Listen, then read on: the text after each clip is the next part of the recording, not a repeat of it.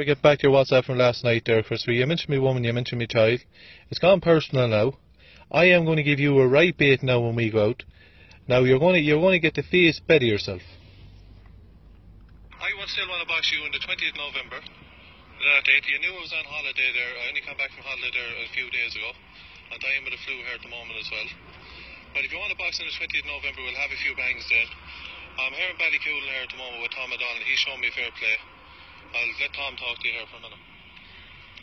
Yeah, Christopher, this boy here wants to box you. We've no problem showing you fair play out here or wherever you want to fight. The fight is going to be private anyway. And we'll have the grounds picked out.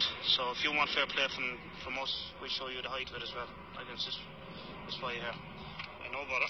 And this time, Christopher, there will be no shaking hands. Going back there 2009, me and you had a box, the guards come.